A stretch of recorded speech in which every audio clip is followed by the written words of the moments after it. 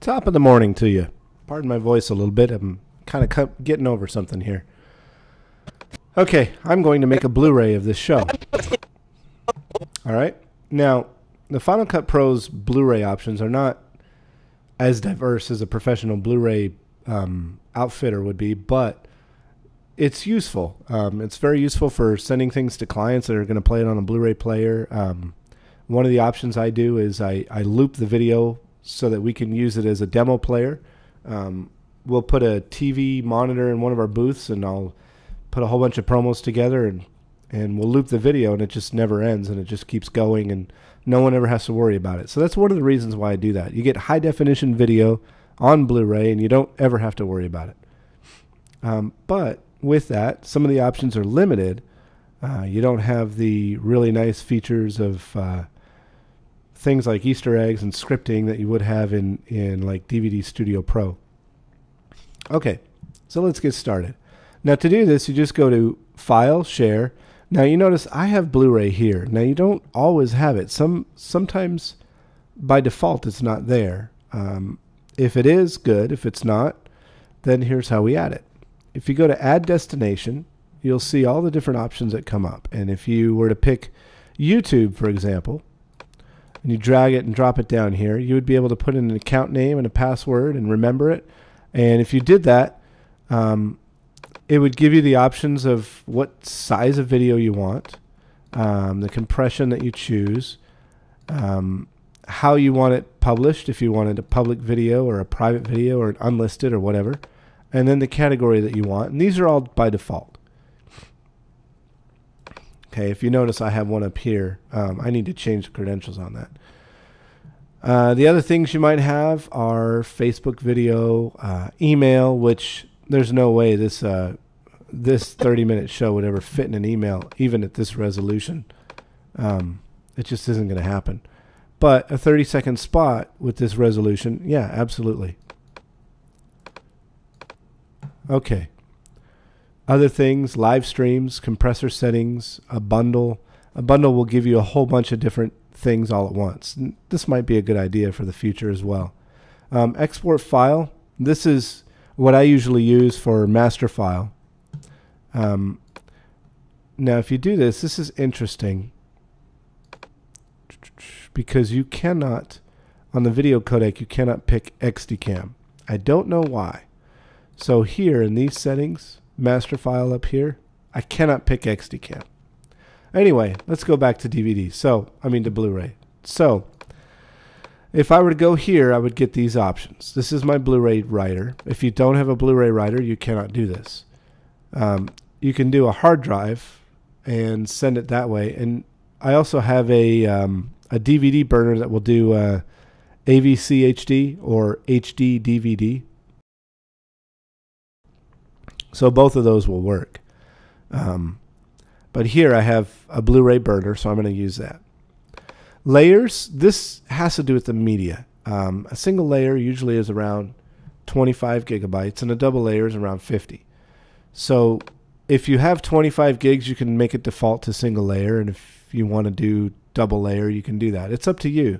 I leave it as automatic because then my computer will automatically pick, and I've never run into a problem like that. This is if you're having issues, you'll be able to pick which media style you want, but for the most part, automatic should work.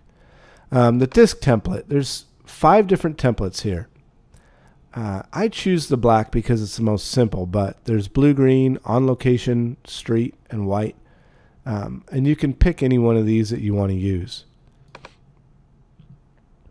Now, I do believe there's ways to change these, and I'm going to show you some ways to slightly modify them right now, but I do believe there's ways to actually put in your own templates. I just haven't done any research on that. I'd like to find out and do that on my own. And when I do, I'll upload a video and show you how to do that. Now, when the disc loads, you can make it play the movie or show the menu. I, by default, choose play movie.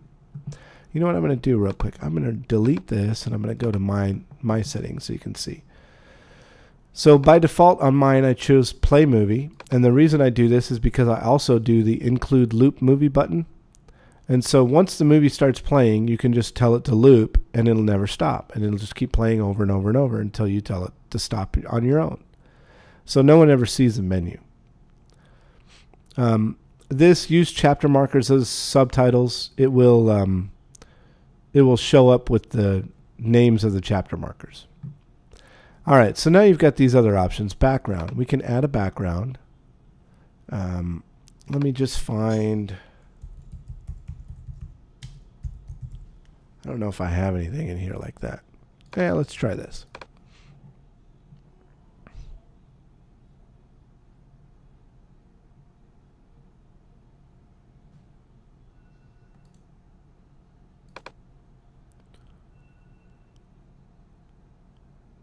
It's not showing anything.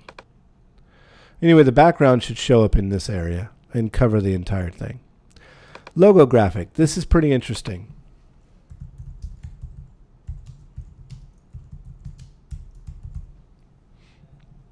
All right. The logo graphic will go right here in the top right corner.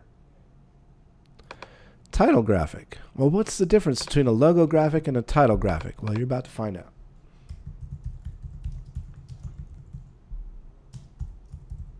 In fact, I'll leave the logo graphic there so we can see the difference. Let's put that back up there.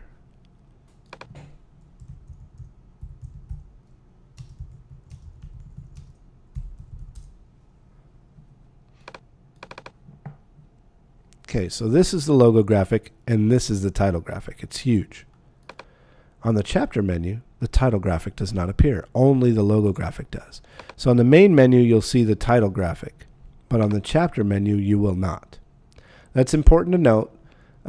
If you have chapter markers throughout your project, you'll be able to select the chapters in here, but you will not see your title graphic here. Now, I read a whole bunch of different web pages to try to find out what the difference was, and nothing said it. So I'm showing you here what those differences are so that you can see. Now, if I choose this for a background,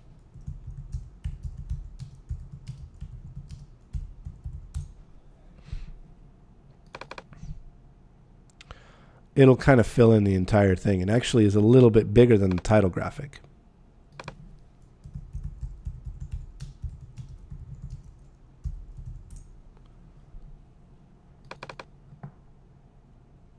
See how the title graphic, the darker red, is here, and it's a little bit smaller.